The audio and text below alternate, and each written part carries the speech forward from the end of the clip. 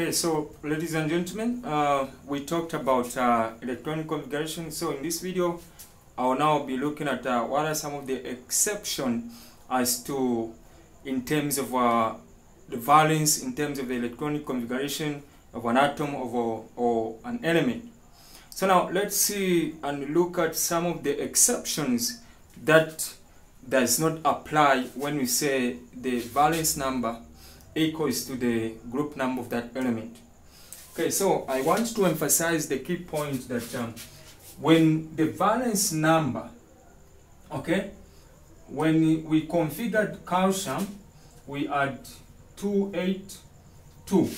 Okay, now you discover that the last number in the configuration represent the valence as well as the group number. Now there are some exceptions to some of the elements. The last number will normally keep on increasing. You discover that, for instance, nitrogen, which is in group 7. In group 7, nitrogen is 14 and 7. So when you configure 7, you discover that this is going to give you 2,5. Now, there is an exception to nitrogen, as the last number, which is 5, which is in the shell, the last cell, gives you the group number. But this, okay, the valence is not actually 5. The valence now must be 8 minus 5 to find the valence of nitrogen. This is because now we are looking at what is known as an octet rule. Okay, so an octet rule means that an atom must be stable if it has got 8 electrons in its last shell, or just 8 electrons in the last cell. So the point I want to emphasize is that when the last number in the last shell is 5 all the way up to 8, because when you go on the periodic table you discover that the groups are numbered from 1 to 8. Now, for this rule to work, that the last number in the last shell when you do the electron configuration also represent the valence of that number. But for the numbers, for the elements that have in the last shell 5 and above, then the valence becomes something else. Okay, so whenever you discover that the last number in the last shell is 5, is from 5, 6, 7 and 8, you need to subtract that number from 8, which is the total number of groups, meaning we have 8 groups on the periodic table. Okay,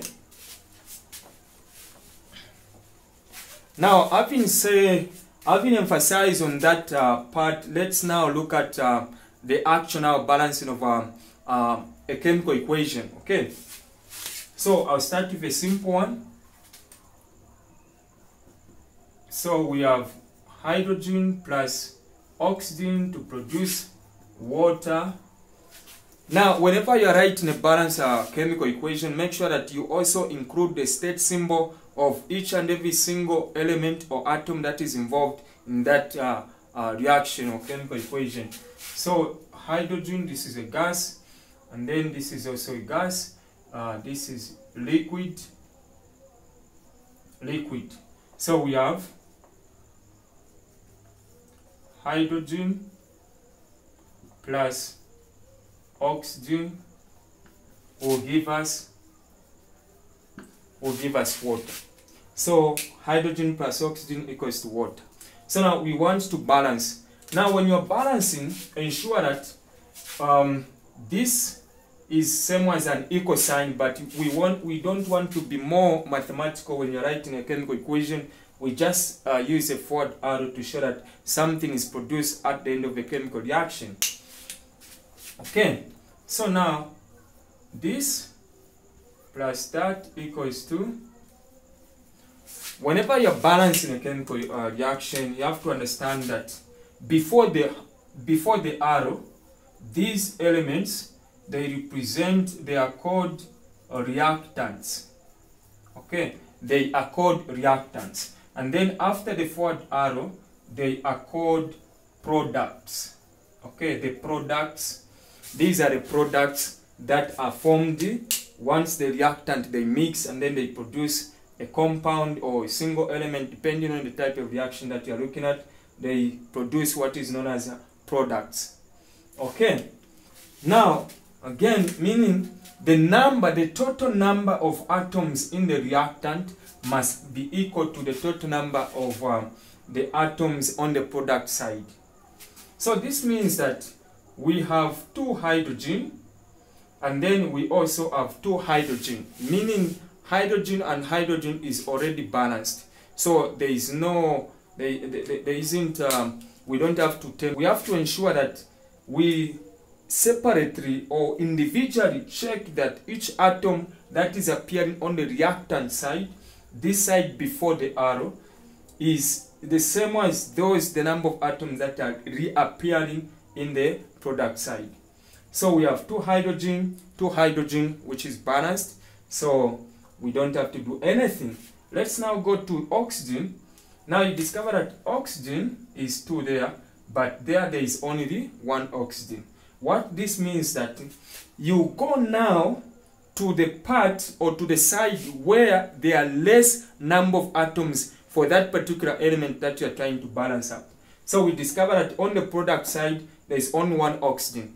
But how do we make that oxygen, how do we change from 1 to 2? How do we increase the number of atoms? Okay, whenever you are balancing, we put numbers in front of that particular element or compound to show that these numbers that we are putting, they represent that the number of molecules that are taking part in a chemical reaction.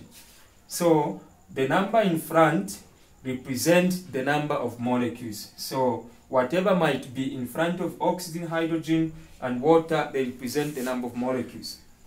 Okay. So in a simple way, without wasting much of a time, I'll just write 2 tab. Okay, so you put 2 there, but you have to be so careful that this 2, it simply means that it will affect whatever element in that compound is in that compound. So these 2 represent hydrogen, at the same time represent oxygen. So you have to ensure that when you're calculating, the 2 is affecting whatever element is there.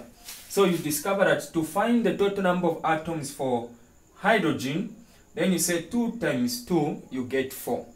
And then for oxygen, 2 times 1, there is 1 there which we don't normally show, not necessary.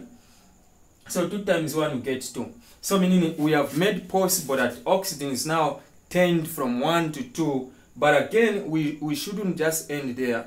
We have to counter check and see that we have balanced up. So now hydrogen has got 4, oxygen has got 2 on the products. Now on the reactants, hydrogen just 2, oxygen just 2. Okay, so now hydrogen is 4. I've written 4 there, meaning that what I'm supposed to do is I'll just now see the way in which I can make this 2 or change this 2 into 4. So it's just a matter of putting the 2 in front of hydrogen. And then for oxygen, you can see that oxygen is 2 and oxygen is 2. So oxygen is balanced, and then hydrogen is now 4. So that means finally you have balanced a chemical equation for the reaction between hydrogen and the oxygen.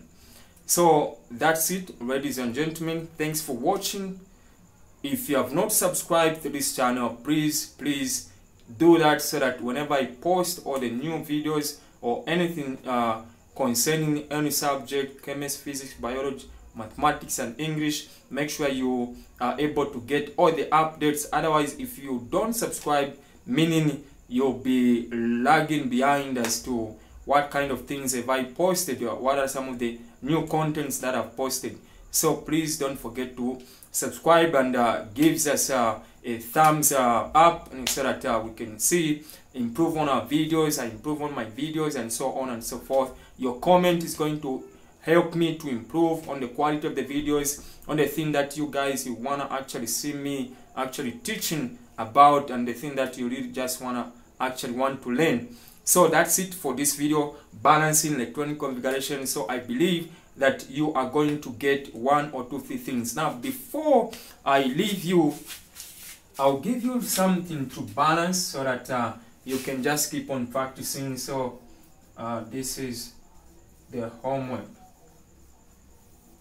So I want you to balance this one. Nitrogen plus hydrogen equals to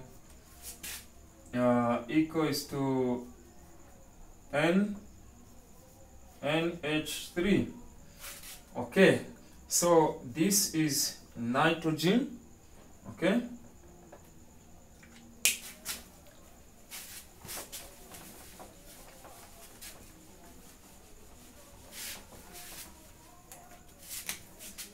this is nitrogen, and then hydrogen,